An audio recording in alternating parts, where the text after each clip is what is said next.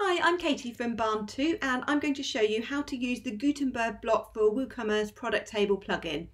This is a free add-on for our premium only WooCommerce product table plugin. If you're using the Gutenberg editor on your WordPress site, then it provides a new Gutenberg block which makes it easy to add product tables anywhere on your site. Once you've used the block, you'll have a user-friendly product table or order form like this one. It's super flexible and you can choose which columns to include. You can add filters and a search box and much more. And your customers will be able to buy from you much more quickly than using the standard layouts that come with WooCommerce itself. I'll show you how to use it. Here we have a normal page on a WordPress site which uses the default Gutenberg editor. To add the product table block, you go to the add block plus symbol at the top and you either scroll down to the WooCommerce section where you will find the WooCommerce product table block, or you can search for it as well and it will come up. So you find the block and then you click on it and it will add this block editor to the Gutenberg editor.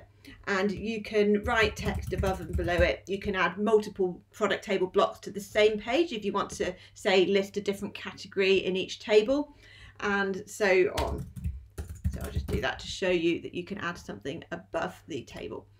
So in the block, by default, it will show the table columns and all the other settings from your global WooCommerce product table settings page. So if you've set options globally on the settings page, these will be inherited by each of your blocks.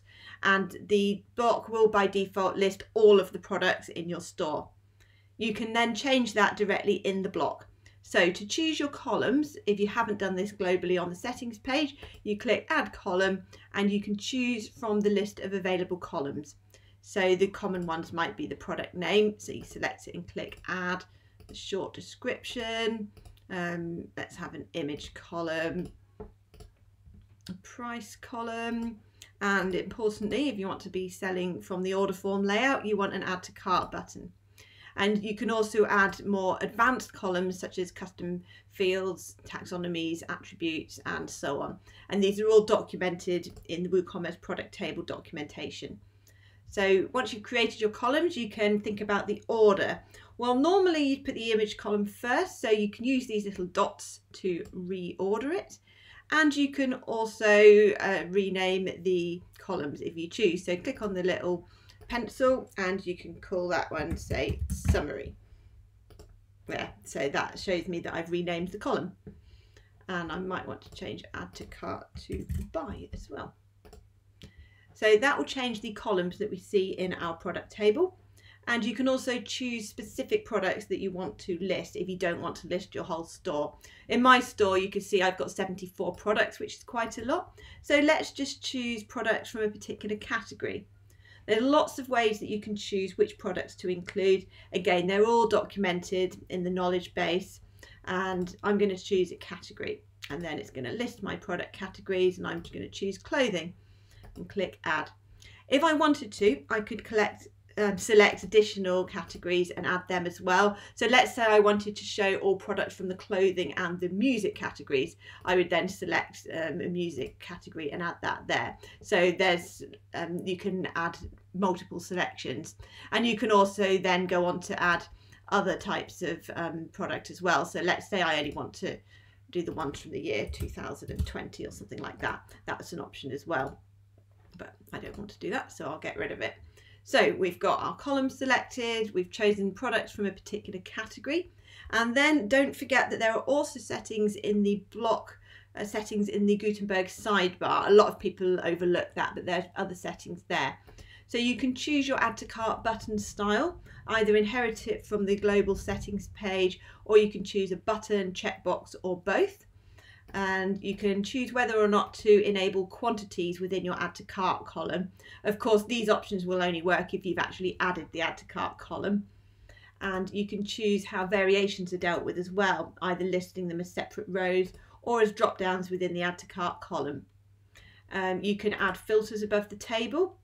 So for example, I might want to, if I had category columns or something, then I could display that automatically using this option, but I don't. So I'm going to write category in, actually categories up there. And again, that is documented. There's a read more link. So if you want to get the syntax right, just look at the knowledge base.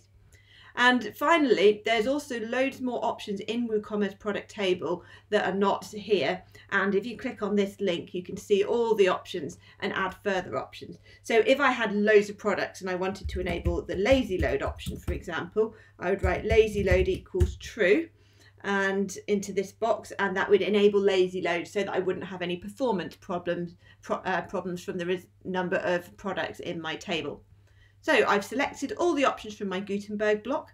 If I wanted to, I could add additional product table blocks below. You can have as many as you want anywhere on your site. I'm going to update that and show you what it looks like. So I'm going to go to the page and refresh it. This is the block that I just created, and you can see the introductory sentence that I added above the block, and then you can see the product table that I created using the block, which is here. So we've got the exact columns that I chose, the renamed columns, we've got the filters that I added for categories, got variation drop downs for any variable products, and it's a nice one-page order form created really simply. You can get the free Gutenberg block for WooCommerce product table plugin from wordpress.org. And if you're not already using WooCommerce product table itself, then you'll need to get that from barn2.co.uk. The plugin comes with full support, so feel free to get in touch with any questions, and thanks for watching.